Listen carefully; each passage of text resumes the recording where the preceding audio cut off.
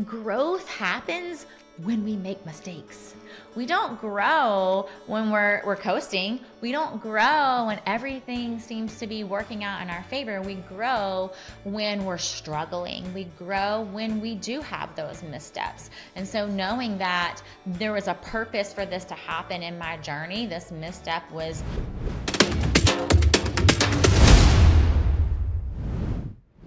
Hello and welcome to Finding Your Spark Again. I am so glad you are here with me again today. Today we get to speak to Sarah Thomas, who is a personal trainer, fitness instructor, nutrition coach, business mentor, wife, mom of 3, and the founder and CEO of Burn Fat and Feast. And for me, this is really an important conversation because we're going to talk today about how to create a positive mindset and the why for your success. So welcome, Sarah. Hello, and thank you so much for having me. I'm so excited to chat today. Yeah, my pleasure. I am so glad you're here. When we got to connect and I got to see your work and how profound it is and how much it impacts people, then I saw how much you talk about how we really have to tap into that joy, to that happiness, to that mindset piece in order to do anything. And I really agree with it and feel like this is a really great way to explore that message. So I'd love to hear about how you came up with and founded Burn Fat and Feast. So I think as most of us entrepreneurs, when we start our business and the businesses that start and we have so much passion and purpose behind them start from a very personal place. And that is where mine began. I have actually been in the wellness space for about 26 years, personal training, doing fitness instructing, nutrition coaching, all of those things, and mostly in person for a long period of time, but switched over into the online space about almost 11 years ago now. But I started all of this because I found myself in a place of ickiness. I found myself in a place where I wasn't happy. I was agitated. I was low on energy. I didn't feel confident. All the things that I wanted, I felt were lacking. I was exercising. I was eating well, but I was doing too many of the things wrong. And I talk a lot about the wellness puzzle and how there's so many little pieces to the puzzle that have to fit together well in order to create the big picture and find the happiness and find the joy and all those things.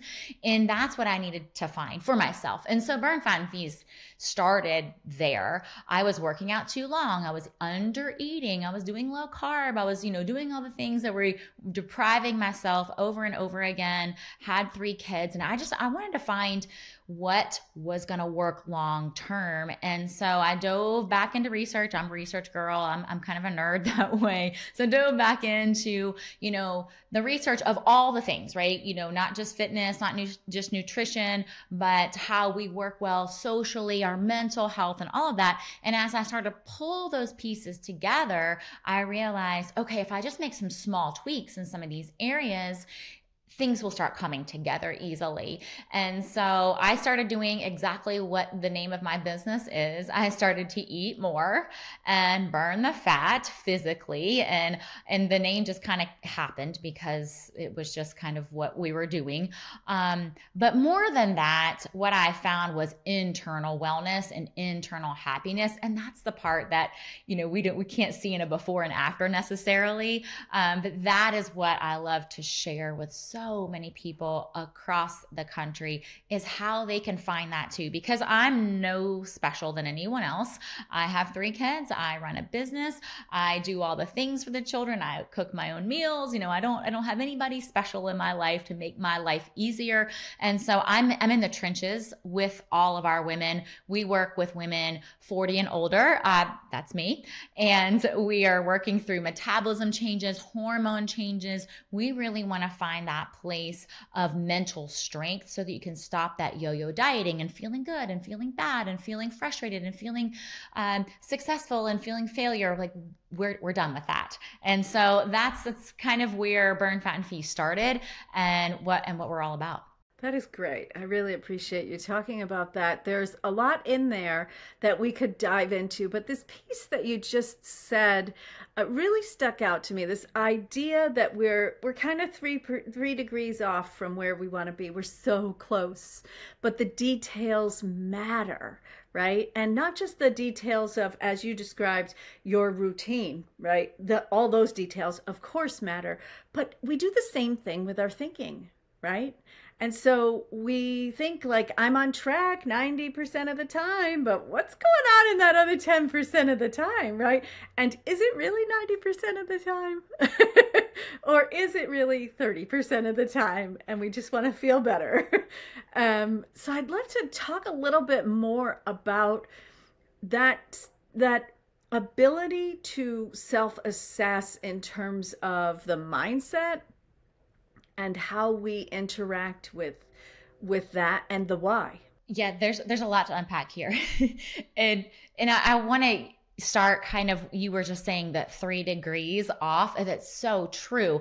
I actually was just having an interview with one of our members earlier today, and she said, I was coasting. We were talking about how she had success and she kind of like took a few steps backwards. And we talk about wellness being a journey for a reason, and mindset in itself is a journey, because we take some steps forward, we take some steps backwards, and it's a learning process.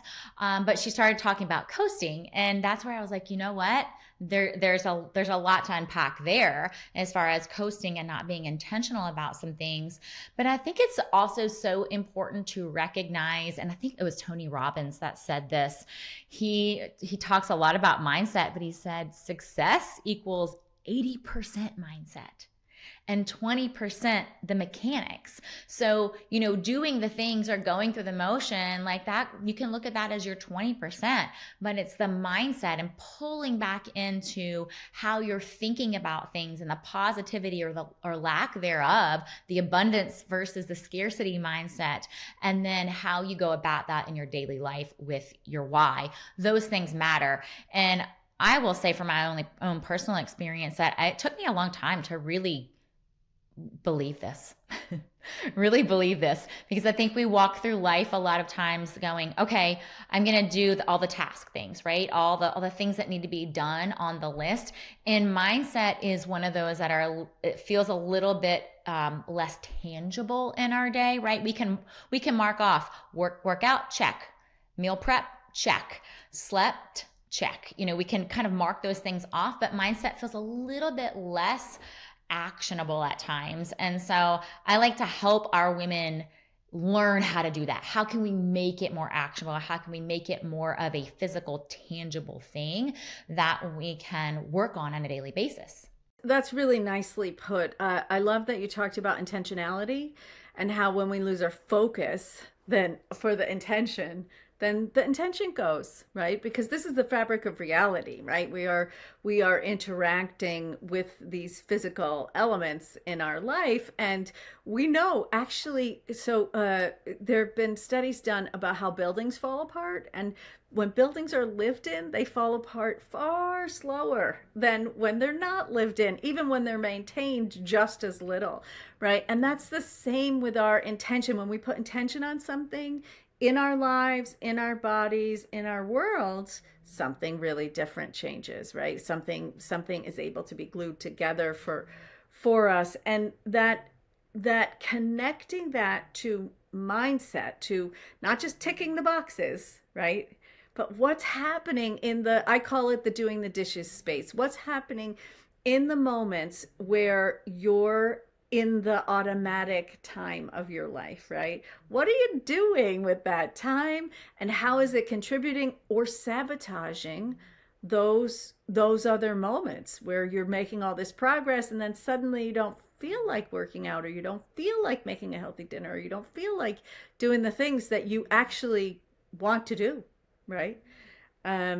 So that's really interesting. So you talked about helping people to do that with interaction. So can you talk a little bit about how that works in your program? Yeah, absolutely. So there are 6 different things that I help walk our members through regarding a mindset and just getting in a better headspace because, like I said, we work with women, and women in general walk around in a negative mind space. Often we feel like we need to do better with all the things, and there's so many reasons for that. That's a whole nother podcast episode, I believe, as to why. But so there's 6 different things that we talk about, and the first one is letting some things go. And when I say letting some things go, I'm not talking about your to-do list. I'm talking about things that hold us from having an abundant mindset, holding on to maybe some people in our life or ideas in our head that are no longer serving us for the goodness of our mindset. And so I always say, think through your day. Go through your day in your head or go throughout your week. And if there's something that continually comes up that's draining you, it's time to put it aside and let it go so that you can move forward. Because if not, you're not moving forward. You're holding on to that, and you are staying where you are currently. And within this is why this is the hard work. We got to dig in a little bit here, but we also need to acknowledge that we are walking around with some limiting beliefs that we have had as children, things that maybe we have heard, things that we have been told early on in our life that we still hold as truths, that are limiting beliefs, that are holding us back to where we are meant to go. And so this takes some digging in to think about what you were told, and maybe truly, like, when we're told things for so many years, that we believe those as the truths, and asking ourselves, is this true? Or why do I see this is my truth? I will use my personal example here, and I'm open book, so I'm not afraid to share. But I was an obese child. That was kind of part of my journey as to why I got into the wellness space in the beginning. But I was an obese child. Then I turned anorexic as a teenager. So I've run the gamut of all the things in wellness. And I was told when I was younger, I was a big kid. I was always going to be a big person, and I was just going to have to learn to live with that. And then as I went through my journey, early adulthood, and I really got into the wellness space, I was told by people who loved me dearly that this just was not for me, that I needed to go into something else because of the way I looked, because of I was a really shy kid, and you're not a leader. And so those things I held on to for decades of my life, and I believed those things.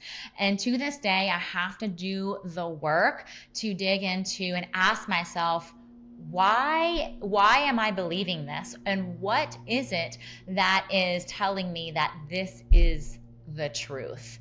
And oftentimes I just take pen to paper. Pen to paper is so magical. Take pen to paper and start writing what it is that you're believing, why you're believing it, and just brain dump all those things out to really dig through to figure out what the truth is and what you've just been telling yourself is true.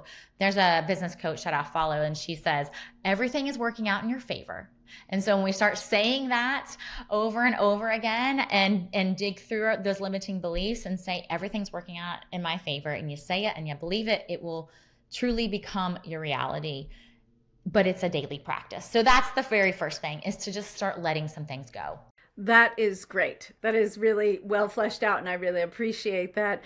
I love that you're talking about the basis of our identity, because really those early years are when we form those mental structures, right? Those neurostructures in our brains. And so once they're there, they're really hard to change. And you do have to be intentional about that. And you have to have practice, a specific type of practice to make that leap for yourself. And so it's great that you're working with people on that exact topic. It is an interesting thing to to identify, and I'd love to dig a little deeper on your personal history on this, if you don't mind, to just identify who am I with regard to this. So, a lot of times when we're digging at the past, we dig it up. We say, okay, I got it. This person, that person, the other person, this scenario, they all contributed to my belief that this is who I am. And then we go, okay, I want to change. Then there's no structure to change. And so there's really hard to find, who am I now? Who am I now? And who am I now, even though I still look the same as that person I was 5 minutes ago? I still feel the same as I was 5 minutes ago. Right? My whole circumstances, I live in the same place. Nothing has changed. But when we change, everything changes. So can we talk a little bit about that process of redefining the identity, right? I love that you connected. I had this moment of, I was overweight. I didn't like that. Then I pendulum swing to the next, right? I'm going the other direction. Oh, now I'm underweight. Now I've sort of don't have control over this space suit that I'm wearing, right? And yet all of it seems so tied to who I am instead of how I am. So I'd love to hear your experience with that. Yeah, that is 100% a process. And so I think that's the very first thing for us to understand, is that this is not a switch. You don't turn it on, turn it off. This is a process. It is part of the journey. It takes work. And I often think of mindset now as pulling weeds, like in your mulch bed, right? You do the work, you get out there, you do the work, you pull them out, and you stand there and you look and you think, whew, it's great. I've made such progress today. It looks amazing. I feel amazing for what I did. And then next week, they're back, right? They continually grow, because we have to keep digging in and doing the work. And so I don't know if that resonates with anybody listening, but that's something that is physical that I can see to remind myself of, oh yeah, that's not the only work we have to do. We don't only do the physical work. It's the same as far as our mental health goes. We have to continually do the work. So when I was going through this process, and now when I started this process, started thinking, okay, you know what I've been told doesn't have to be the reality. It's not necessarily my truth. I was about 20 years old. So I was young. And I don't know that I did it all correctly or the most efficient through the journey, but I started, and this is where I go back to all the time. As soon as I find that there are limiting beliefs, self-doubts seeping into my life, I go back and say that I believe I can be X. I believe that I can make these changes. Without believing in yourself, it doesn't matter how many fans you have in your corner. It doesn't matter how many people are cheering you on.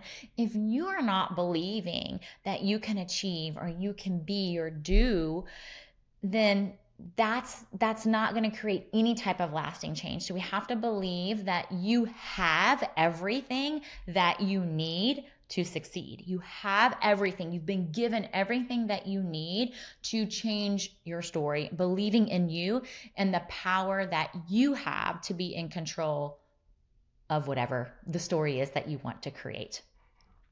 So that's the first thing. And then the second thing that I did was I started surrounding myself with different people.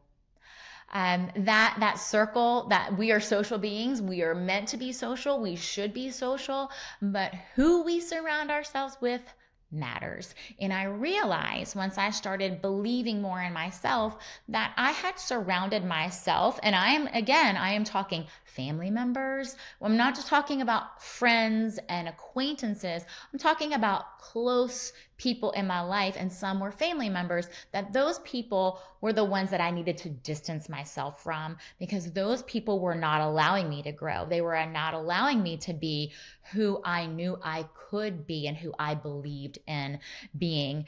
And that's a tough one, especially when they're family members that you feel that you need to separate from or just distance yourself from. And then I would say the other piece of early on in my journey is that I really dug into my spiritual being and who I was and what I believed in spiritually, and that it wasn't all in my control, but there was a greater being. And so whatever it is that you believe in, that there's something else greater there that is helping, assisting you along the way, and being your cheerleader in that corner. If I were to go further and explain more, I would say it's time to get out of your comfort zone. And I had to tell myself, if you believe that you can do this and you continue along the same path of what you always done, you're gonna get the same person, the same results, the same mindset. So we have to take a detour. We got to go the other way. We have to get out of that comfort zone and do something different. Love that. You really did touch on several things here. I'd love to go back a second to this idea of community. There have been these studies done where if you ask somebody what this person looks like, right? That people who know you see you as a conglomerate of all the photos of your whole life, right? Of all the times they have ever seen you. Literally, that's the person they think you are. And then you ask a stranger, what does this person look like? And it is far more accurate to that moment of what that person looks like. We are literally holding ourselves in the same space, right? We are who we used to be for the people in our lives. And so often, even when it isn't someone who you need to permanently distance from, right? There's so much good that can come from temporary distancing and then becoming who you are and then moving forward. And I'm sure that you see that so often in the change. It's really hard to make a change while you're dragging everybody else along with you, isn't it? Yeah. Absolutely. Yeah, you're so right. And it doesn't mean that person has to be out of your life forever. But in order for you to make some changes, oftentimes that means to pause. Right? That just means put this person on pause or put this relationship in a different space in your life, and then see where it fits back in to the new you. Yes, I love that. And so let's talk a little bit about the new you. Okay, where do you want to start? Well, that new you. So we really kind of hit on that. We can define it. We can choose it. We are choosing it moment by moment, and we're choosing it moment by moment in our minds and in our hearts and how we feel about the things that we think. So like we've got the complete system. We know how to run the spacesuit now. So what happens when people go like, okay, it's kind of like riding a bicycle when you're a little kid, right? I got this. And then you get, 3 rungs down the road and you fall over. So can we talk about what that process of becoming the new you as you go on? Like, for instance, you spoke about a client who does have it. She's got it. And yet there's still a place where she went like, oh, I can coast. I don't have to keep cycling. I can just coast.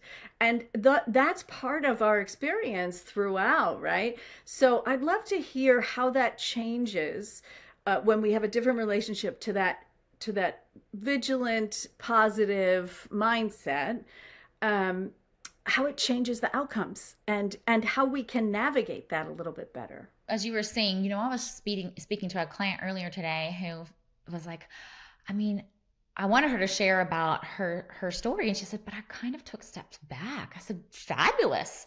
Let's share. Let's talk about it.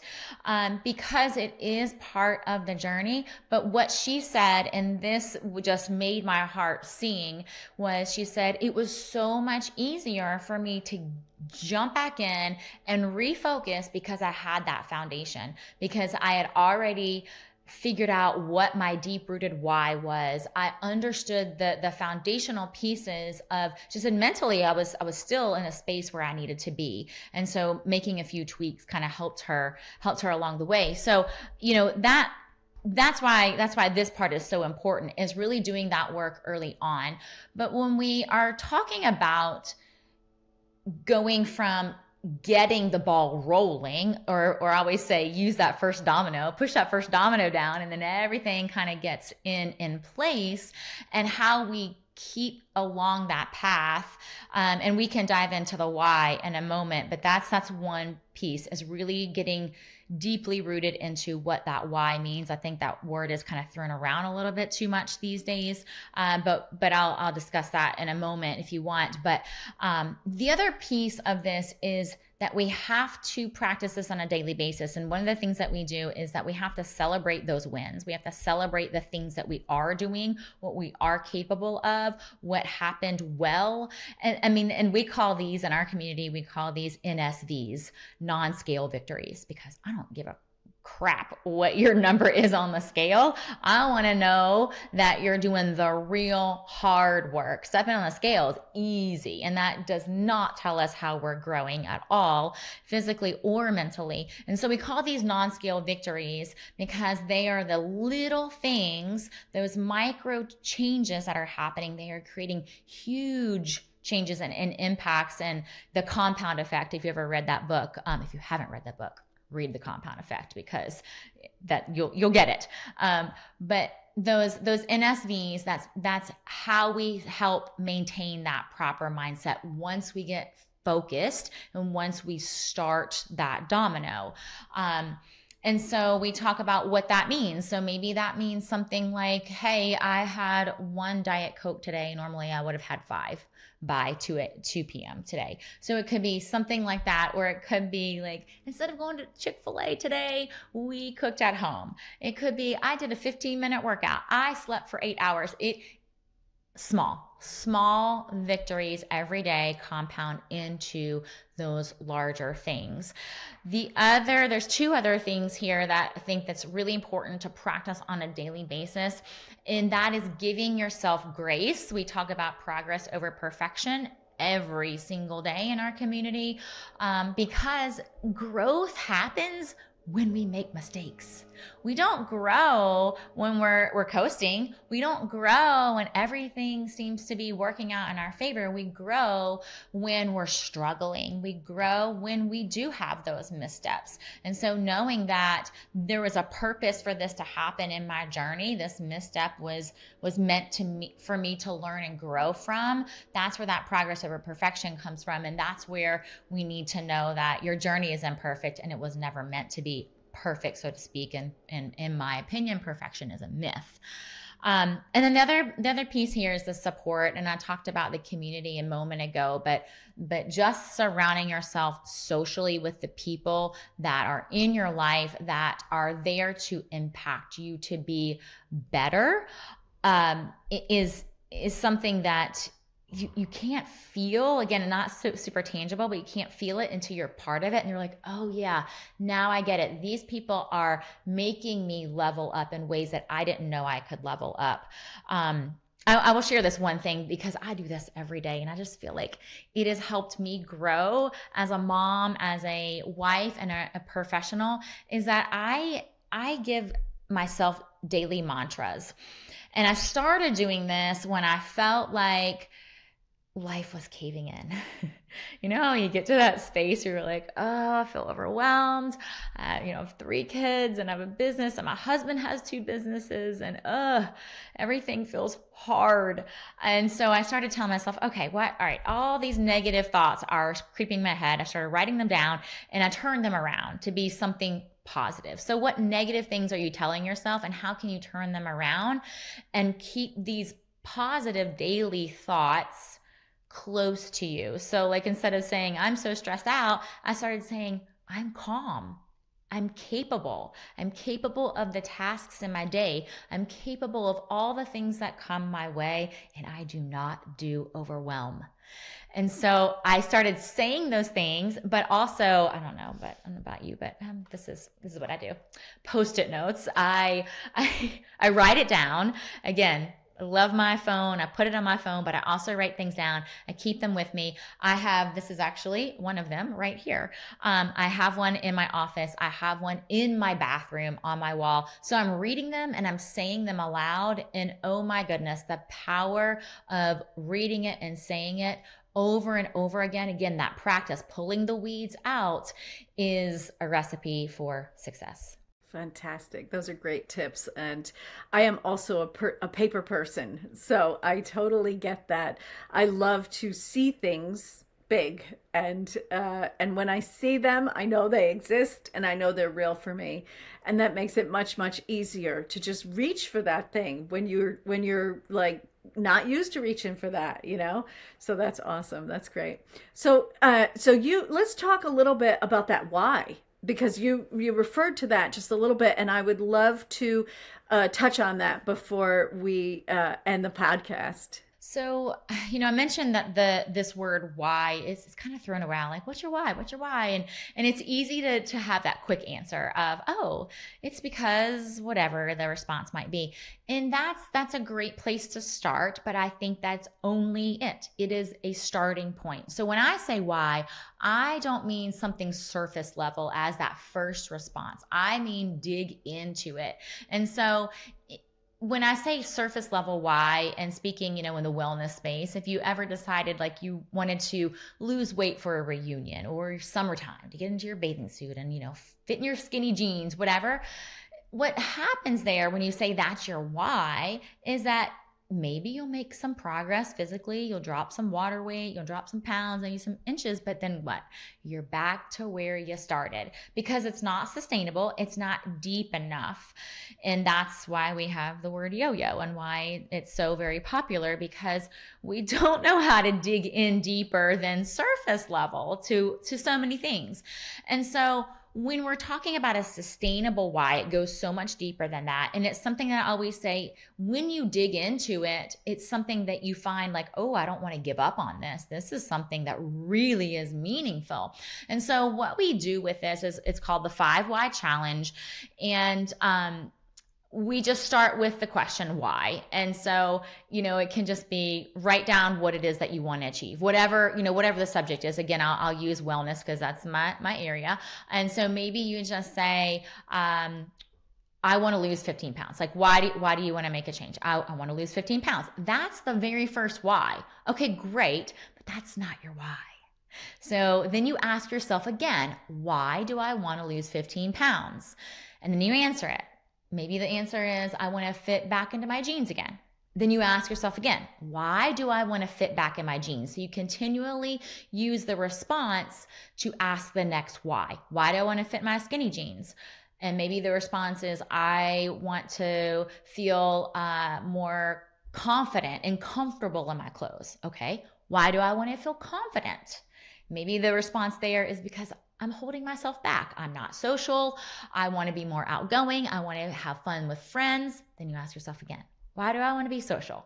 And then maybe that very final response, and that you do it this 5 times, that's why it's called the 5 Why Challenge. Maybe that final response of having deeper relationships is that you feel isolated, you feel lonely, and you want to have fun in your life. That's your why. So suddenly we started with, I want to lose 15 pounds, to I feel isolated and lonely and I want to have fun. So think about that for a minute.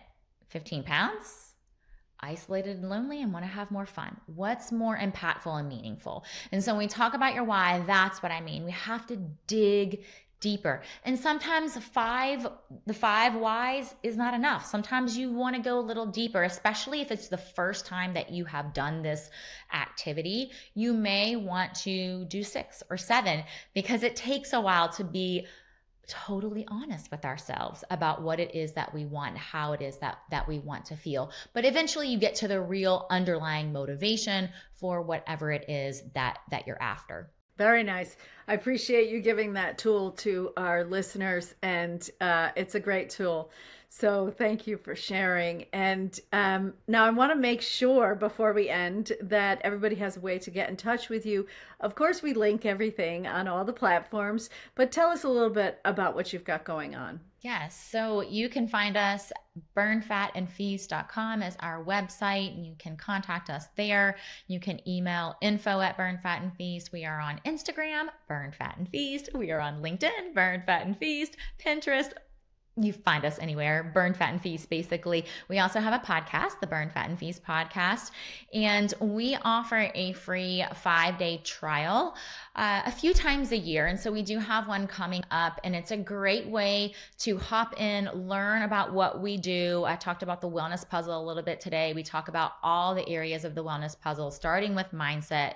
We talk about your why. Of course, we do fitness and nutrition, but we talk about hormones and metabolism, that community support that's so incredibly important as well. So it's a really good way for you to see what we do and how we do it, to see if it's a good fit for you. So we offer that. We're offering that at the end of September. So it's a great time to jump into that. Super. Thank you so much for being here today. It was really, really a great interview for our listeners to be able to connect and really get the idea between what we think and what reality is. So thank you. Thank you so much for having me. All right, guys, we will see you next week.